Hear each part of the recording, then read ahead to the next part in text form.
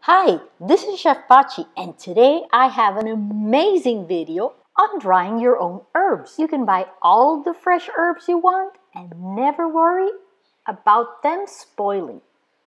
This is what I do. I buy my herbs in different kind of containers. They come in all different ways. Some I have planted. And what I do, I take my fresh herb, remove them from the package if it's plastic, or just open the package if it's a plastic container that doesn't stick, and place my herbs open over these containers. Then I refrigerate them. I start using them, but in the meantime, since I leave them open, they're gonna dry. So they are going to dry in the fridge on their own. It might take them 2 or 3 weeks, but in the meantime, you can use some. None of them will spoil. It's amazing. You're going to see how beautiful that dill looks, the sage, the rosemary, the thyme, and some oregano that I got later because this day I couldn't find it. Here I have some beautiful thyme. Look at all these herbs. And I can use one herb one day and one herb another day. And the good thing is they're always going to be there, available for me to use with no waste. Basil dries, but it's not the best quality it can be. So I prepare a concentrated basil or pesto sauce with much less oil, no Parmesan, and no pine. I freeze it. Cilantro and parsley, I freeze chopped. I don't dry them. Those you can watch in the concentrated pesto video and the spice cubes video. Enjoy delicious food made with fresh and home-dried herbs. Now, it's been a week and check it out. There's my oregano. And my oregano is the freshest there so far because it was newer. Our rosemary is drying out. The dill that dries beautifully. And our thyme. My lemongrass. Here's a dry one for you to see how it looks. It's so easy to get these leaves off the stem. Amazing. The aroma is out of this world. You would love it.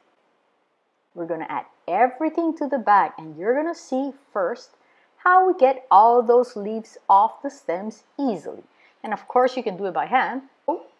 It's beautiful and amazing. I hope you can hear the birds today, right here in this lockdown. I don't know whose car went by, but there are no cars, and we can just hear the birds. Beautiful.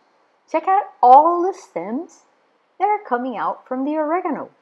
And that way you separate it in seconds. Takes no time. Same thing with the other herbs. As they dry, it's very easy to get them off their stems. Store them as you want. You can store them refrigerated. You can store them outside if you live in a place that is dry. Add some extra flavors to food you're going to reheat, like this beautiful red rice, some onions, tomatoes, bell peppers, asparagus. All of those can be baked with this just an herb and olive oil. Same with these beautiful shrimp. Make amazing herb breads. I make them like this so I can slice them and freeze them. This is what they look like when they dry. And check out the difference between the dry rosemary and the fresh one. Both have an amazing flavor, just as good one from the other. Flavor up your rice and change it every day, even the same one. Check out this wild rice with our rosemary. Shiitake mushrooms with dried dill. And check out how it keeps its color.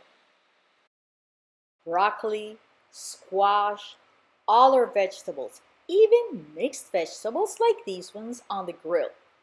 They are amazing, especially because they have some extra herbs on top. These are a mix of dried herbs.